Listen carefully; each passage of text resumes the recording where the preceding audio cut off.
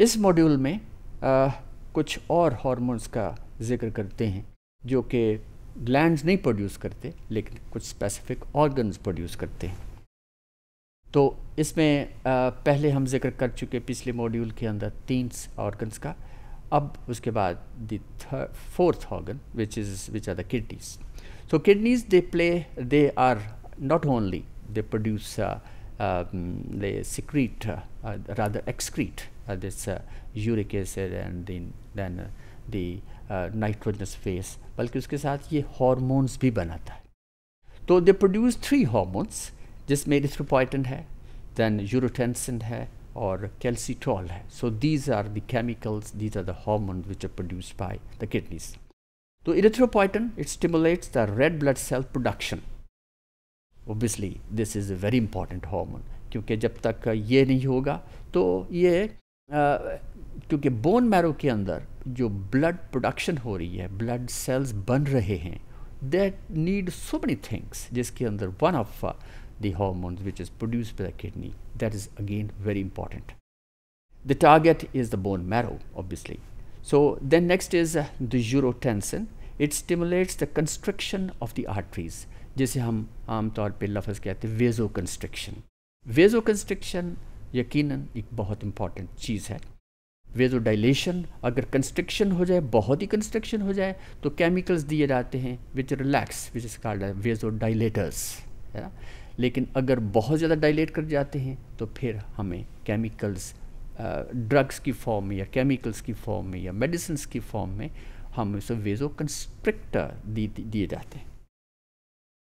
तो then there is a कैल्सिट्रॉल that adds, that helps in the absorption of dietary calcium and phosphorus from small intestine, क्योंकि हमारी food के अंदर ये calcium भी है और फॉस्फेट्स भी हैं। तो ये जब तक बॉडी ब्लड के अंदर नहीं आएंगे, अगर जब तक ब्लड के अंदर, तो they will not be produced, they will not be distributed, that will not be transported to each and every cell, क्योंकि हर सेल की डिमांड है कैल्शियम की भी और फॉस्फोरस की भी, यानी जिस in the form of phosphates. So it is the कैल्सिट्रॉल जो कि हेल्प करता है to supply this calcium and phosphorus to each and every cell of the body. Then there's a third one, the next one, fifth one, which is called the adipose tissue.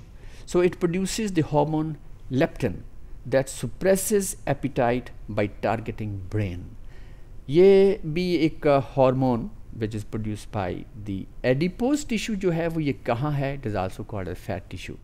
अगर हम skin की removal कर दें तो नीचे, ख़ास तौर पे वो लोग विच आर सेट ओवरवेट हैं या ओबीस हैं, तो उसके अंदर यही फैट है विच इज़ डिपॉजिटेड। ये ना सिर्फ बल्कि मुख्तलिफ ऑर्गन्स के अंदर हमारी विसरा में बहुत ज़्यादा फैट डिपॉजिट हो जाता है, तो वो भी हार्मोन प्रोड्यूस करता है। एंड दैट हार्मोन, जैसे जिक्र किया, दैट इज लेप्टिन, और ये इट सुप्रेस करता है किसको? एपिटाइट को। एपिटाइट भूख लगना, क्योंकि भूख लगना जो है that is the stimulus that comes from the brain. तो ब्रेन से स्टिमुलस आता है तो देन वी फील एपिटाइट। और अगर ऐसा नहीं, और कुछ ऐसी चीज़ें हैं, खाने वाली चीज़ें हैं, फूड हैं, which would call them as the एपिटाइजर्स।